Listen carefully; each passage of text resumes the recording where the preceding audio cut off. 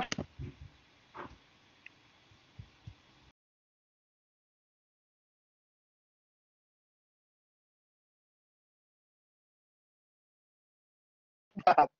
Thank you. It's a great opportunity to share this talk with you, and it's an honor for me to be the last one, the one that is closing the seminar. As you say, have been, I think you had a lot of success in this organizing this seminar. It's nice to give this talk. So that said, so I would like to tell a recent work with Professor Ezequiel Barbosa, that right now is a postdoc or a visiting professor in the Universidad de Granada. But he's a former professor in Minas Gerais. And we are going to talk about today about non-compact free boundary minimal hypersurface in the Riemannian Schwarzschild space. So I would like to start with a brief introduction about what means this Schwarzschild space and why we are going to study free boundary minimal surface, and then to establish our result. And my idea is to give the ideas of two of the main settings of ideas that we are going to use in the proof, because I think that you can use in other realms and not only in this one for the Schwarzschild space. So that's it. Okay. So this is more or less the overview of the talk that we're going to see, the introduction and motivation. Then we're going to focus in the Schwarzschild space. We're going to look for some previous results and then our results, and then we're going to prove a couple of theorems that we're going to establish here. And as a bonus section, we are going to talk about the last part of the paper, is about the density at infinity. But here I'm not going to prove anything because I'm not going to have time, but only give the ideas of what we did. So okay, let's start with the beginning, right? So we're going to study asymptotically flat manifolds. In the Schwarzschild space is one of these asymptotically flat manifolds, and these are important in mathematical general relativity because they appear as model as isolated gravitational systems, because they appear as initial data sets. Initial data set can be seen in the ADM formalist, a way of rewriting the space-time as an evolution of space in time.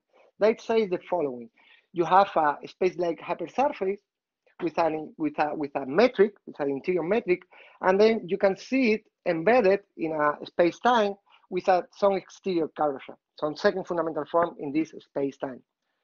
And then these two quantities, the interior metric and this extrinsic curvature, give you the dynamical variables in the Hamiltonian formulation of the Einstein equation. And then you can see how it evolved this initial data set or this space in time.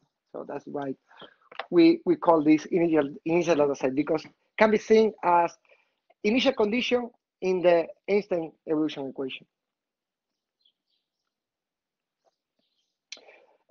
Formally, asymptotically flat manifold is that close to infinity is like a Euclidean space, and the ratio that is Euclidean is this one, is that have to be, is like the metric is the Euclidean metric times some tensor that goes to 0 with this rate.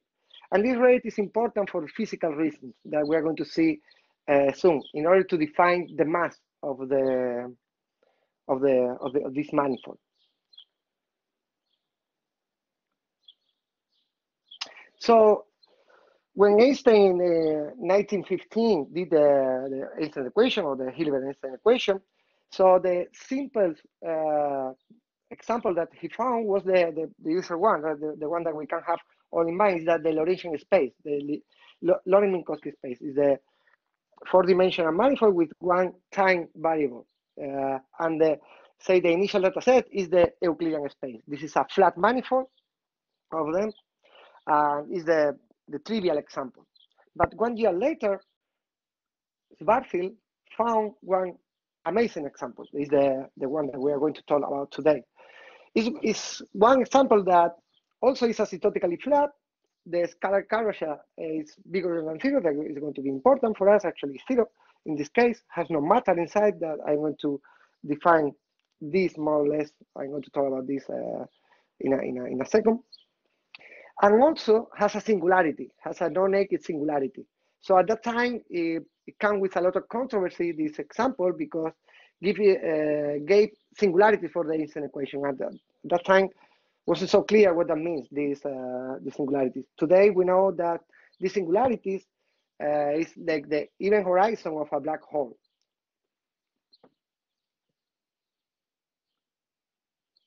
So, okay, the drawing is not the best point of this talk, but you can see that the idea of a asymptotically flat manifold is something like you have some compact part that can do whatever you want, something compact, and then each n or one n is like, in some sense, approaching to a plane or a hyperplane in this case, okay? And if you have some kind of singularity or so event horizon, a black hole, so you have something like you have your black hole here in some sense, and then you may have here topology, and then the n again is asymptotically a Euclidean space. Okay, so the important thing about the asymptotically flat manifold, also that you have integrable scalar curvature, is that you can define this quantity, the ADM mass. The ADM mass is like how to compute the global mass of a space. So in the Euclidean space, in the case that is flat, this quantity is 0. So, but one physical condition, not actually normal, natural physical condition, is what we call the dominant energy condition. The dominant energy condition in physical terms says that the mass or energy that is the same by the instant equation is that say that can never flow faster than the speed of light. This we see that in our universe, and we ask that like a normal condition. And when you formulate that mathematically for some kind of initial data set, that translates to your hypersurface space-like is that the scalar curvature is bigger than 0. So that's why we normally ask for this condition. So an important thing is that we talk about asymptotically flat manifold and minimal surface. About minimal surface is that around 79, Schoen and Yao proved one hypothesis in physics. There is the positive mass theorem that I'm going to recall in the next slide, using minimal surface inside. So what the positive mass theorem say that if you have a asymptotically flat manifold of dimension between 3 and 8 with 1n, it's more general, but you can think with 1n, and satisfying the dominant energy condition, for us, I say, is that the scalar curvature is bigger than 0, then the mass must be non-negative. And actually, equality that the mass is 0 if and only if the manifold is isometric to the Euclidean space. And as I say, the proof is based on stable minimal hypersurface. So according to this, arise some basic questions for this manifold. So can we find complete stable minimal hypersurface in asymptotically flat manifold? How are they? Does the existence imply rigidity? So in the last year, we have some answers to these questions. The first one, say, in this theorem of Alessandro Callotto, he found the following, that if you have an asymptotically Schwarzschild free manifold of non-negative scalar curvature, and this contains a complete properly embedded stable minimal surface, then this manifold have to be Euclidean. And this properly embedded stable minimal surface has to be a plane inside. So we can recall the famous theorem of Docard-Maupin that say that the only stable minimal surface in R3 are the planes. So this has some ingredients of that theorem for the rigid part. And also, that was in the case that the space-time of the space, the initial data set doesn't have a boundary. And when you have a boundary, you can consider free boundary minimal surface. That proper, but with boundary in the boundary of your asymptotically Schwarzschild manifold. And the boundary intersects the boundary of your manifold orthogonally. That's the free boundary condition. So in this sense, Carlotto proved that you have a manifold, three-dimensional Schwarzschild, asymptotically Schwarzschild three manifold with compact boundary, which is a horizon, and non-negative scalar curvature, then you cannot have a stable free boundary minimal surface inside your manifold if the mass is positive and the boundary is weakly mean-convex.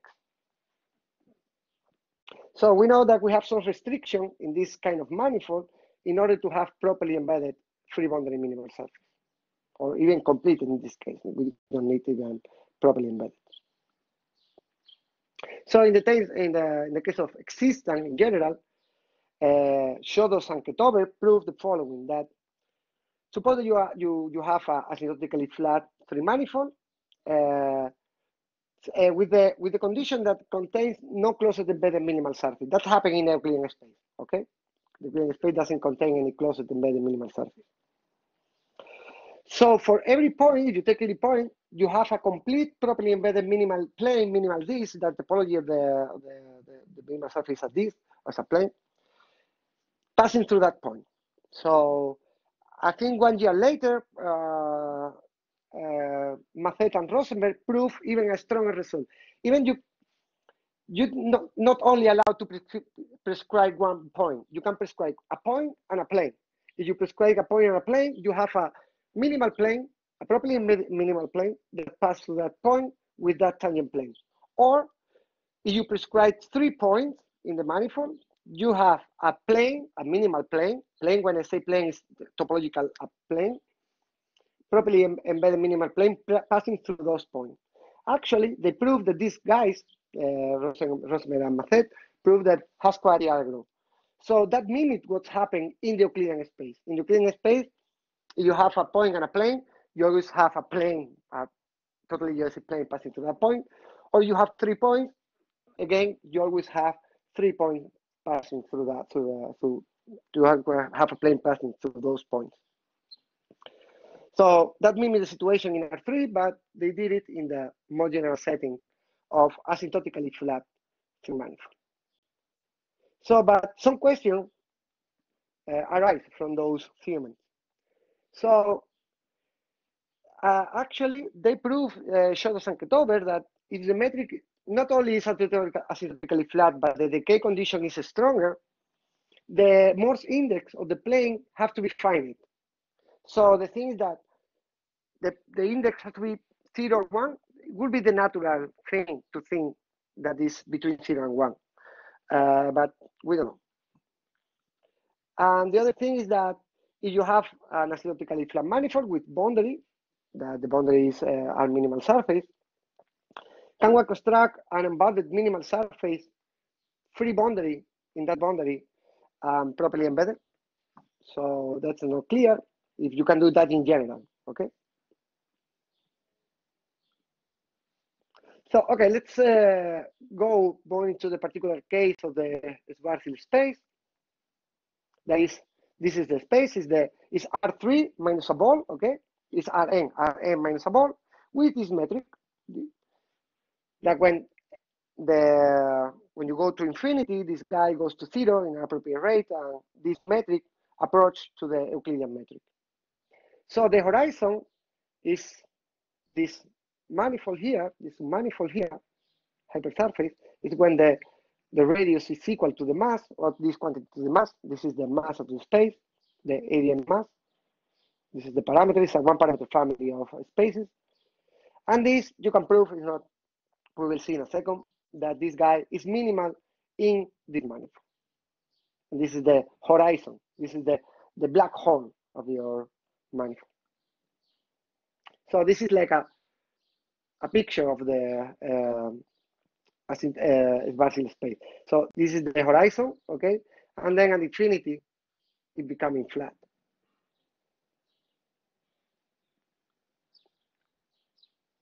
So in that sense, Rafael Montezuma, in 2019 proved the following, is that we have, in the three-dimensional case, is R3 minus a ball. So take the exterior of a plane passing through the origin. Then he proved that this guy is a totally geodesic, non-compact free boundary minimal surface with Morse index 1. So we know about Carlotto that you cannot have something with index 0. So what he proved that this guy has index 1, okay?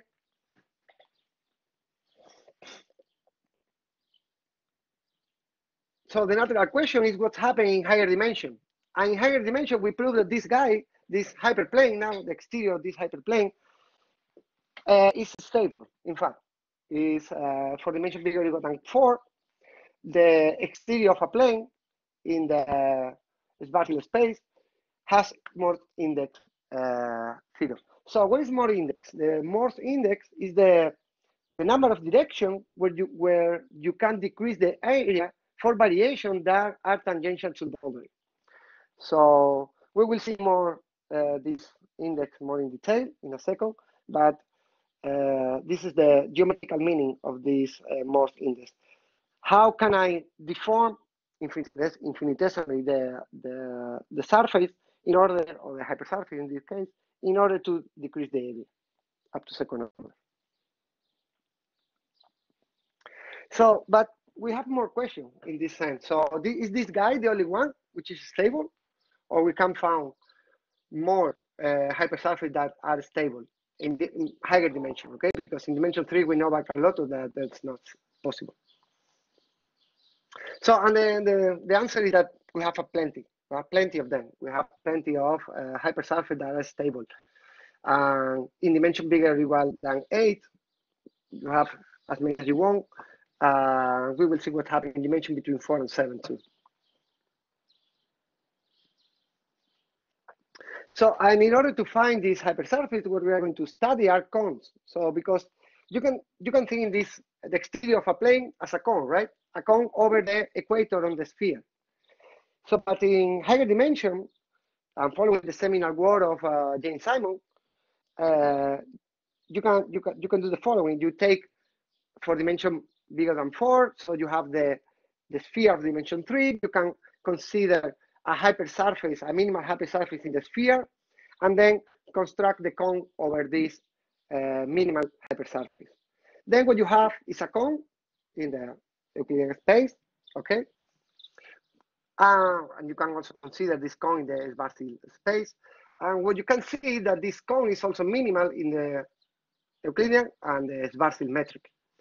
And we are going to study the index of these guys using the work of James Simon. So in that sense, what we are going to relate is that how the index or the first second value of the minimal surface in the sphere that you take in order to create the cone implies the stability or not of your cone. In that sense, we prove the following theorem, that if the first eigenvalue of the base of the cone is the hypersurface in the sphere satisfies this condition, then the cone itself is stable in the spatial space. So we are going to do this theorem in detail, or give you the ideas of this theorem. And also we prove between dimension 4 and 7, for dimension 8, we saw that we have plenty of examples which are not stable, but in between the dimension 4 and 7, we can prove that actually the Morse index is finite if and only if it's totally geodesic. In fact, if and only if it's stable. So you cannot have something in between. Either these cones are stable or has infinite index. You cannot have something with a finite index. So for that, a question that I will propose later is to find something with finite index that actually cannot be a cone in this dimension. So for dimension bigger than 4, we can find infinitely many non-compact free boundary minimal hypersurface in the spatial space, which are not congruent to each other with infinite Morse index. This follows from the previous two theorems. And they are constructed by cones. So once that you change your minimal hypersurface in the sphere, you change the cone, and then you have many examples a plethora of examples. So as I said, it would be interesting to find or to prove the existence of properly embedded free boundary minimal hypersurface in the Schwarzschild space for dimension bigger than equal than 4 with Morse index say 1. And when we were doing the paper, so a good candidate can be the catenoid, right? So it's the first one that, or catenoidal type examples. So recently I knew that Ezequiel Barbosa and David Moya from the studio Joaquin Perez are close to establish this kind of catenoidal type minimal hypersurface which are free boundary on the event horizon. So I hope that they can finally answer this question. So let me, in this part, let me give you two sets of ideas, one to prove instability and the other one to prove stability. And I'm going to prove two theorems that actually the ideas of all the theorems follow from these two. So, okay, this I'm going to remember a little bit the Schwarzschild space, what I did before. So it's the exterior of a ball in the Euclidean space. So take the Euclidean space, remove a ball, and put this metric in this exterior of the ball. Okay, so seeing these two metrics, you can see here that are conformal. The Schwarzschild metric is conformal to the Euclidean metric. It's easy to compute the second fundamental form of radial spheres. It's a easy formula for that. And the way we can compute that, we can see that second fundamental form for the sphere of radius r in the Euclidean space, right, is given by this formula. So it's also it's umbilical, right, because a conformal chain of metric have to preserve umbilicity.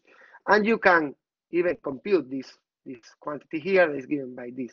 So we can see that when r is equal to r naught, that is the one of the event horizon, has to be totally geodesic. This is 0, right? So doing the same for this plane, we can prove that this guy is a closed totally geodesic hypersurface in M, and this guy, coordinate plane, the exterior of a coordinate plane that I'm taking to be the horizontal one, for simplicity, actual rotation is the same, is also totally geodesic, more than minimal, right? Okay, so what are the ideas here involved? So what we're going to do is the following. First, we're going to see that it's, for many of you, is clear, right? The cones are minimal in the Euclidean and the Schwarzschild metric. And this is because the support function is 0 on a cone, right? The product of the position vector times the normal is 0 in a cone. So that makes you that these guys have to be minimal in both metrics. So for the set of part of instability, we're going to relate the index form in the Schwarzschild space and the Euclidean space. And here in the Euclidean space, we're going to use the Simon description of this index form. Or in the case of stability, we're going to use the Simon description of eigenfunctions. And we are going to use a criterion, a Fisher-Covey criterion in order to prove the stability. So those are the two sets of ideas, but more or less are contained here. That first, that cones are minimal in both cases, that we can relate in a sense, in a very specific sense, the index form, and then use what we know in the Euclidean space, that we know by Simons, in order to obtain stability or instability. Okay, so as I say, if you have a cone in the say Euclidean space or the Schwarzschild space, so you can prove that easily that is minimal. It's a minimal cone in both cases, because if you take a minimal hypersurface in Sn and you construct the cone, it's trivial to see that it's minimal in the Euclidean space. Now, since the metric are conformal, you have this conformal chain for the mean curvature in the Schwarzschild space. But this is nothing but the support function at the end when you do, because this factor here depends on the position vector. So this guy is going to depend, is going to be a multiple of the support function. And as we know, this is 0, right, in a cone. So this is 0 because it's a cone, and this is 0 because we are taking a minimal hypersurface as the base. So it's going to be minimal too. So, okay, now what we know that are minima in both spaces, we're going to relate the metric, the intrinsic metrics of the cones in the Euclidean space and the Schwarzschild metric. And we know that in general, they are conformal by this factor. And then when we restrict these metrics in the cone, this is the restricted metric in the cone of the Schwarzschild metric. And this one is the restricted metric of the Euclidean metric in the cone. And then they are also related by a conformal factor that is given by this. Now what change is the this quotient here. It's not more 2 over 2 n minus 2, and now it's n minus 2 over n minus 2, where this n is the dimension of the hypersurface, n minus 1. This will be n minus 3 over n minus 2. So this is a simple computation. So the thing that they are conformally related, that is going to be important later. So when that we have that, we can relate the second fundamental form. We have related the first fundamental form, and now we are going to relate the second fundamental form. And the second fundamental form are related by this quantity here. And also we know that in the Euclidean case, the second fundamental form as a Euclidean hypersurface is related with the scalar curvature. Okay, this is something general for any minimal hypersurface in Euclidean space, right? That the trace or the square norm, the second fundamental form, is minus the scalar curvature, right? For this formula here. So now we can relate the first fundamental form by a conformal factor and the second fundamental form instead of the conformal factor and these quantities here. So the Morse index, what is the Morse index? As I say, geometrically is the number of directions that you can decrease the area up to second order for variation that are tangential to the boundary. Analytically is that you can find the Morse index is the number of functions or the linear independent function where this quadratic form is negative, right? Is what it says is equivalent. One is geometrically and the one is analytically. The thing is that we are going to work for in properly embedded. So this normally is used for compact regions on your surface. So what we are going to do is truncate our hypersurface, proper hypersurface. We're going to define an index from this compact part, for the truncated part, and then take a limit. That's normally what we do for stability for complex surface or hypersurface or whatever. So specifically, what we're going to do is the following. I'm going to consider proper hypersurface, okay? And what I'm going to say is, what I'm going to consider is a ball of radius r in the Euclidean space. I'm going to cut in this compact region, this compact annulus in the space. And I'm going to consider the index for variation, for functions that vanish in the outward boundary. And I'm going to call this index, this in F, and we're going to take is the limit of these guys. And this is going to be the Morse index of our proper hypersurface. This is the definition that we're going to take. It's taken from Raphael in this setting. So the thing is the following, right? This interior boundary is like our event horizon. Here we allow the function to do whatever they want. And here in this boundary, we impose that the function is 0. So what we see in the hypersurface is that this angular region, this might have topology, right? But in the simple case that we have to consider it a coordinate plane, in order to make a picture, this will be the inner boundary. That is the one that intersect the event horizon, and this one we are going to fix the Dirichlet condition that the function is equal to 0. You don't move the boundary in infinity. At infinity, sorry, at this other boundary. Okay, so that is equivalent to define the following. The most index is the number of negative eigenvalues to this problem, right? With this, when the eigenvalue is this guy, this beta, with these two boundary conditions, let's say 0 at the outer boundary, and this condition here for the conormal on the inner boundary. This follows because the inner boundary is totally geodesic, right? This is the condition. So, okay, in order to study instability, we're going even to particularize even more the index form. Is that we allow in the inner boundary to take any values that we want to the function, but we're going to even particularize for those that are Dirichlet, in the sense that are 0 in both boundaries. So if you find functions that are 0 in both boundaries, you can have more than one connected component, right? But imagine that you only have one. That in the boundary components, in the interior and exterior is 0, and you find functions that decrease or that the quadratic form is negative inside, then that function you can use in the Morse index in general. So you will find direction, you will find index. So if we prove that the Dirichlet Morse index is infinite, then we will prove that the Morse index is infinite. So that's the idea in this part. And this is the theorem that we are going to prove, because it's the one that contains all the ideas for instability.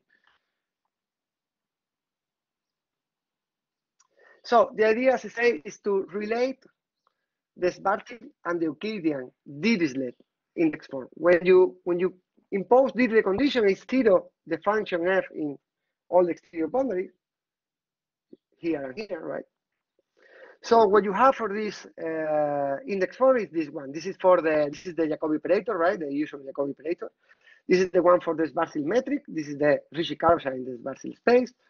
And this is the second fundamental form as hypersurface in the Schwarzschild space.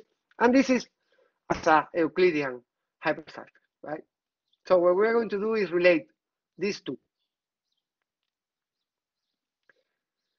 So what we're going to do is to relate the Jacobi operators of both, right? So say this is the Jacobi operator for the hypersurface in the Schwarzschild manifold, and this is in the Euclidean manifold. And what we're going to use is these three ingredients: the Gauss equation, the relationship between the Euclidean and the Schwarzschild second fundamental form that we saw before, and the relation between the conformal Yamabe operator.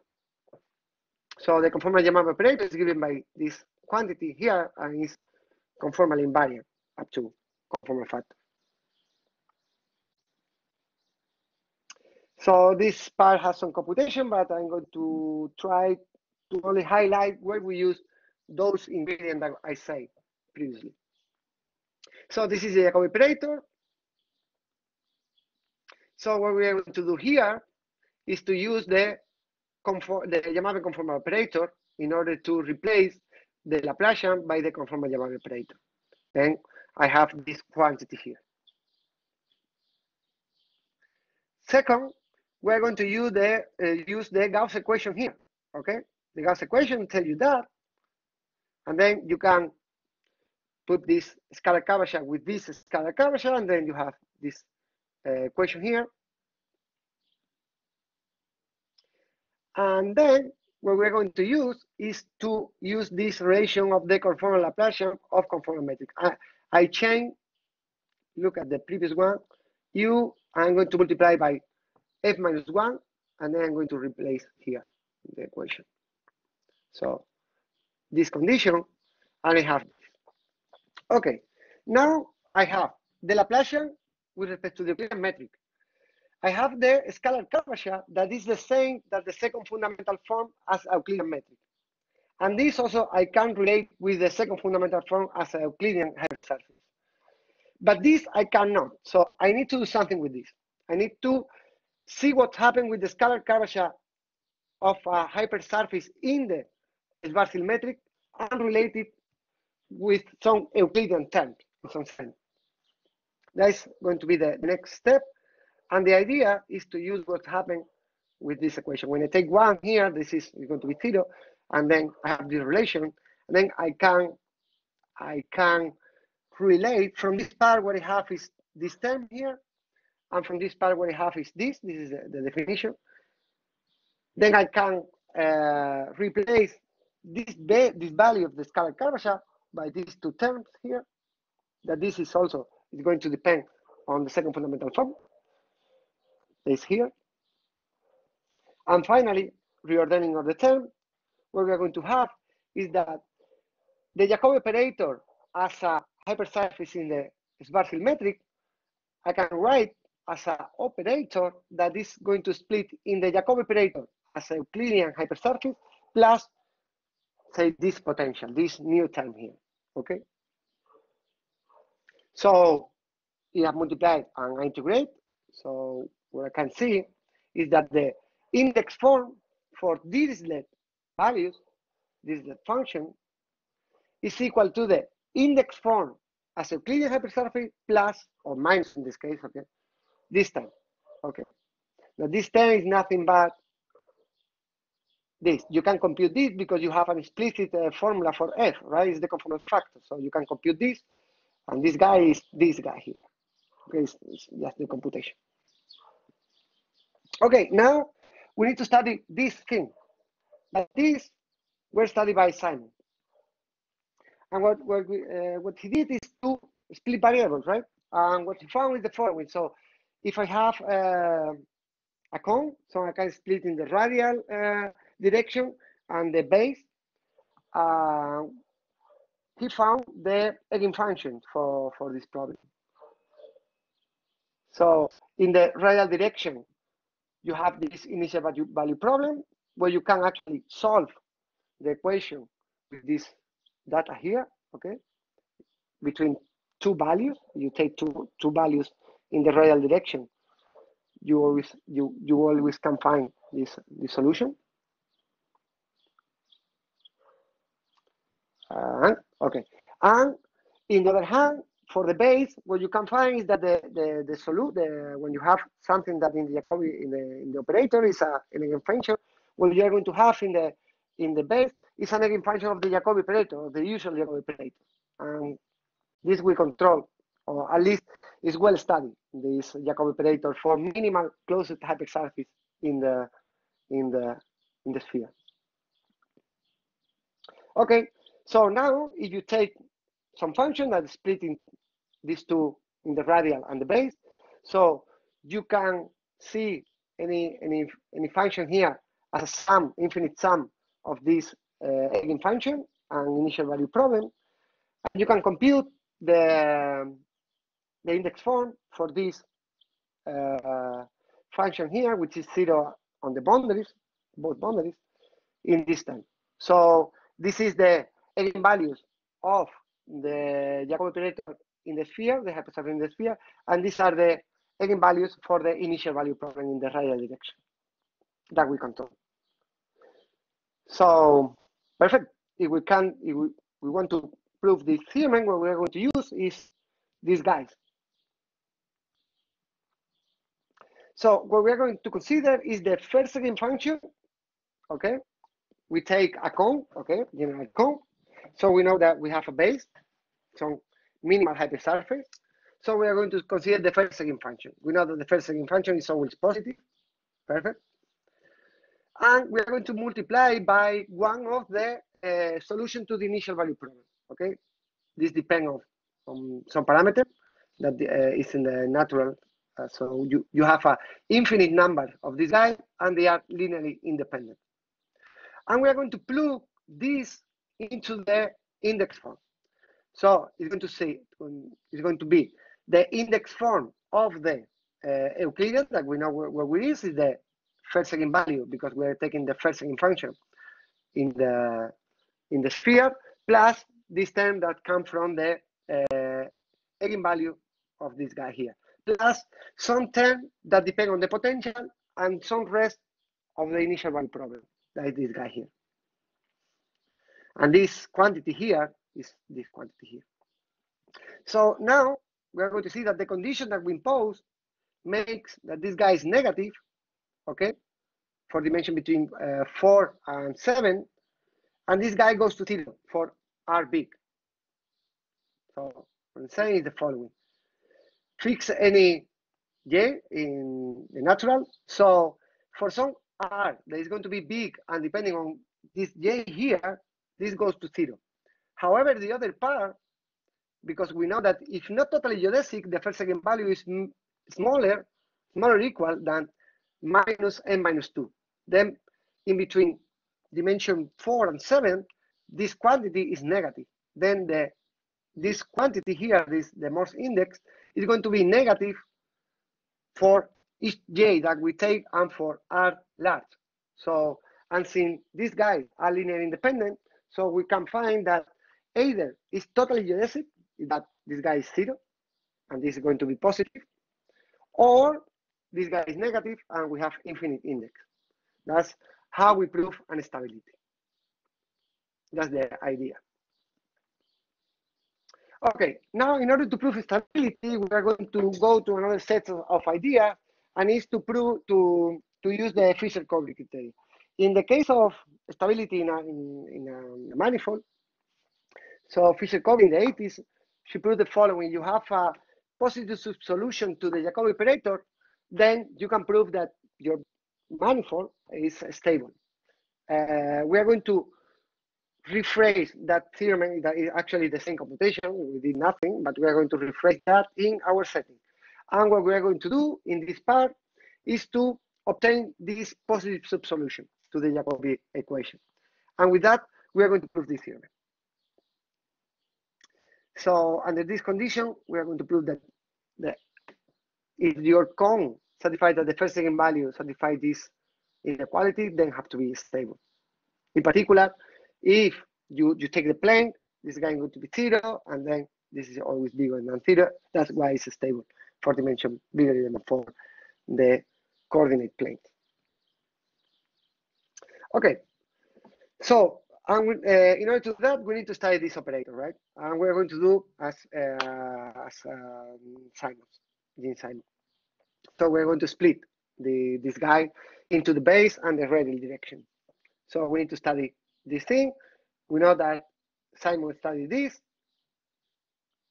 in the sense that, so suppose that you have an eigenfunction for that operator, then the base part have to be an eigenfunction for the Jacobi operator. Perfect. Here. And the radial part has to be a solution to this family of Sturley-Ovid operators here. And this potential, in our case, depends on in the case of Simon, this is 0, right? In our case, depend on this potential that depends on the conformal factor that we can compute explicitly. That is this one. Okay.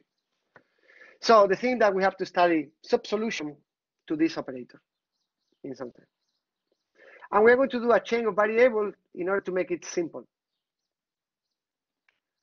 So in the sense that if we chain this U, have to be solution to that thing, this B have to be solution to this guy here. To this operator is more simple, where W is this potential. Okay, this depends on the first eigenvalue of the base, and this one depends on the potential, right? That depends on the conformal factor. So what we are going to do is to find solution to this part plus this part. So, and then we are going to use this criterion, as I say, right? So in order to prove stability, say that the index is 0, we only need to prove that we have a positive subsolution to the Jacobi operator with this free boundary condition in the inner boundary. So this is the Fisher-Covey criterion, that we only rephrase what Fisher-Covey did for complete surfaces in a three-dimensional manifold in this setting with boundary. So, but the computation are exactly the same. So they say that if you can have a subsolution to the Jacobi operator positive, so that at the inner boundary, the conormal derivative is 0, then you can prove that it's stable, this guy. Because the index is in each compact region is going to be 0. Or bigger than 0. It's 0, sorry, 0, not bigger than 0, 0. So we found this solution to this part of the Sturley-Liouville operator.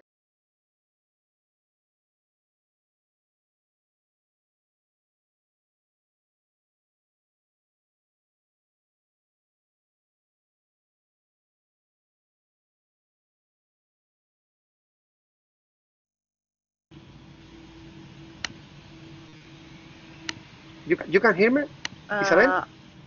Now, yes. Now we you can. lost me for a while. we lost. Yeah, we lost you 10 seconds. Okay. So what I was saying is that what we found is this function b, that is positive and satisfy this equation. Okay. And then when we plug this function that depends on b in the Sturley-Liouville operator that we had, so satisfy this condition. Okay, and this is the condition that we were imposed in the game value, right? So that's the idea. So I say this is the theorem. Suppose you have a minimal cone, satisfy this condition, the first eigenvalue, then have to be stable. And the proof is the following. This condition implies that when I take this function and I plug it in the first Sturley-Liouville operator, satisfy that is less or equal than 0. And is a consider this function on the cone, okay? That is, you have to multiply the conformal factor, the function u times the first eigenfunction that is positive, right? Because it's the first eigenfunction of the hypersurface of the base. Then this guy that you can compute explicitly up to the first eigenfunction is positive, okay? And moreover, because this condition, let's say that the Jacobi operator on this function is less or equal than 0 in the whole manifold.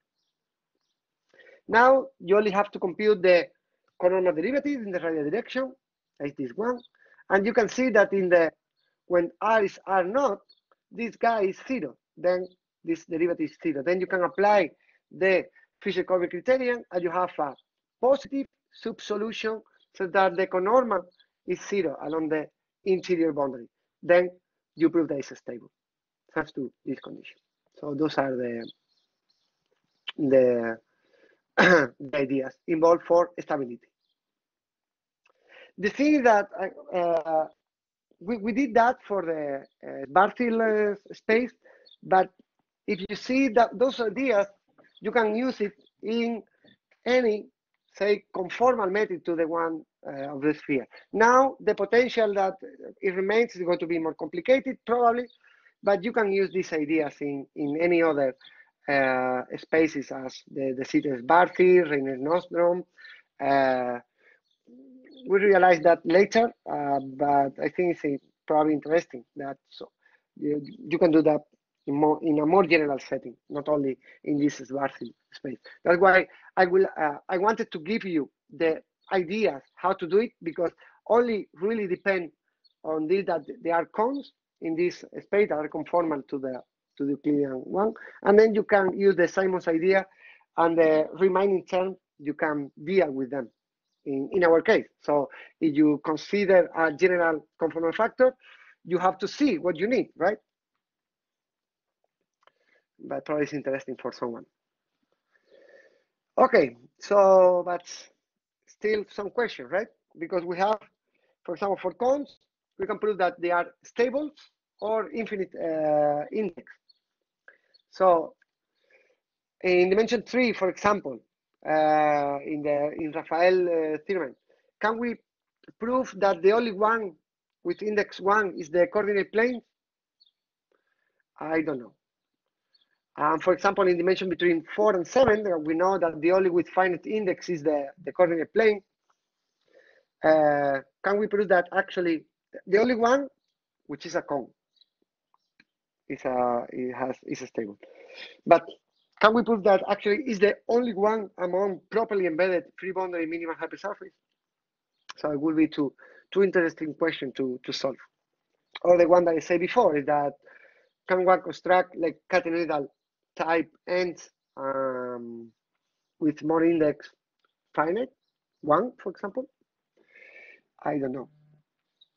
So Isa, should I have 5 more minutes, please? Yeah, sure. Okay. We started like 10 minutes later at the end. Okay, thank you. All the interruption. Okay. So bonus density. We're going to talk about the density in that. Before that, this is based in Rafael's work that he did this density formula in dimension 3. So we expanded to any dimension, but we have some different that are interesting at least. So what is the density? The density that take a cone, any cone, and take a properly embedded free boundary minimal hypersurface, any, doesn't have to be a cone, right? And cut with a big ball and consider the ratio of the volumes of the properly embedded minimal free boundary hypersurface and the one with the cone. Here, the interesting thing is that in dimension bigger than 3, 4 or bigger, you have as many cones as you want. In dimension 3, you only have 1 cone. That is the one given by the equator, right? It's the only minimal cone that you have. But in bigger dimension, you have a plethora of cones. So that's why in bigger dimension, you can define a density that depends on the base that you take, okay? Okay, this density formula that we are going to relate is the one that relates the density with the area of the base in some sense. That's what's happening with the monotonicity formula, right? In general, in the Euclidean space. Okay, so the thing is that if you take a properly embedded minimal hypersurface in the Schwarzschild space, so the area of the boundary in the horizon is less or equal that 2 times the mass, depending on the Schwarzschild space that you are considering, of the mass, times the area or the volume of the base times the density. And equality holds if and only if this guy, the initial one, was a minimal cone. And in this case, you have this relationship between the density and the area of the base with the area of the boundary. Okay, these are the relationships. This is that, so observe that the horizon doesn't have to be in the sphere radius 1, but when you do the homoscedasticity by this factor, this guy is going to be in the sphere radius 1, right, as this one. So, and this is the exact equality that you have. Okay. Okay. So as I say, in dimension 3 you only have 1 cone, and that equality, you have equality in the inequality. Also, you can say more. You can say not only is a minimal cone, but if it's a minimal cone in dimension 3, you only have 1 minimal cone that is the plane. Then you know that is the plane. In our case, we don't know that is the plane because depend on the base that you take. But using the resolution of the Willman conjecture in dimension 4, imposing one more condition, we can at least give you some rigidity in the following sense. Is that assume that you have an embedded minimal hypersurface, okay, and that is free boundary, and you have equality in the density inequality, and the area of the base times the density is less or equal than twice pi squared. This is the Willman, right? The one that appears in the Willman conjecture. Then after rotation, we know that this guy has to be either a plane, a hyperplane, or is a minimal cone over a Clifford torus. So because this condition will give you that the area of the boundary have to in the sphere of radius 1 have to be less or equal than this quantity, and then by the result of Fernando André have to be either the equator or the Clifford torus. So that's the result. Is not more than that.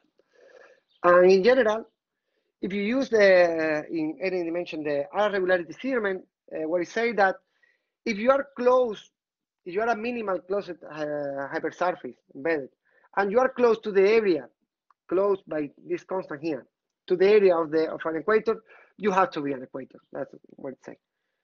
And then what we did is the following, right? If more than the quality, this quantity is less or equal than the one that gives you the R regularity theorem, then actually your cone have to be a coordinate plane. So, and now, yes, I finish, and this is all, and thank you very much. Thank you, Jose. So I think I managed to restore the buttons for speaking and sharing the video.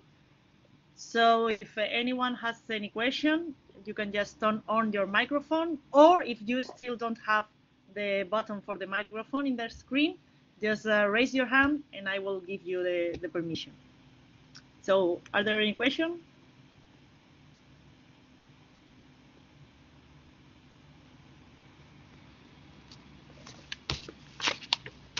Okay, so if not, I thank you again, Jose Maria, for the